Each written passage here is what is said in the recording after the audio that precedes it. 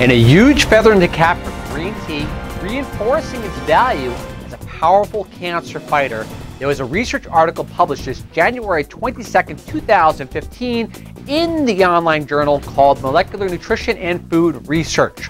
The title of the article for press release was called Green Tea Ingredient May Target Protein to Kill Oral Cancer Cells. And the way it did it before I proceed is it worked by generating what's called reactive oxygen species, meaning like a free radical, which caused the cancer cells literally to basically fall apart from the inside.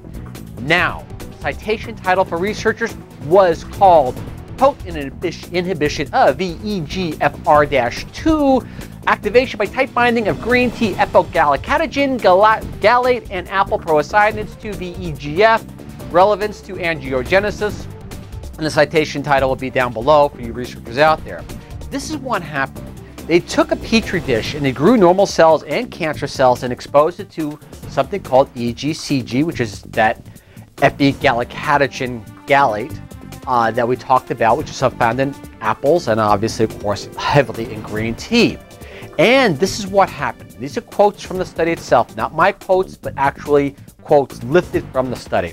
A compound found in green tea may trigger a cycle that kills oral cancer cells while leaving healthy cells alone, according to the Penn State researchers. It looks like EGCg causes the formation of reactive oxygen species, think of that as a free radical, which it is, in cancer cells, which damages the mitochondria, the energy powerhouse of the cell. And then the mitochondria responds by making more free radicals for reactive oxygen species. So it creates this cascade effect. As the mitochondrial demise continues, the cancer cell also reduces the expression of the antioxidants genes, meaning the cancer cell no longer can defend itself even from its free radicals that it's producing, further lowering its defenses. So, again, keep on quoting from the study. So it's turning off its mechanism of protection at the same time the EGCg, epigallocatogen gallate, is causing this oxidative stress, the researcher said. The EGCg did not cause this reaction in normal cells.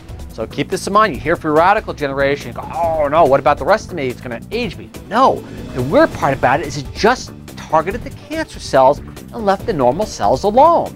Says, in fact, it appeared to increase the protective capabilities of the cell, according to the researchers.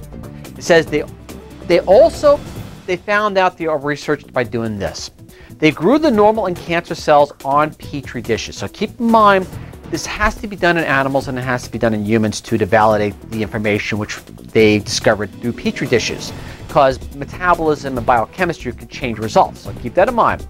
They exposed both the normal cells and the cancer cells to EGCg in the petri dish.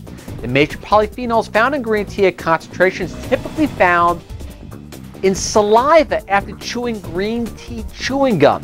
So a lot of people normally go, oh, well, they have to use tons of green tea in order to get that effect.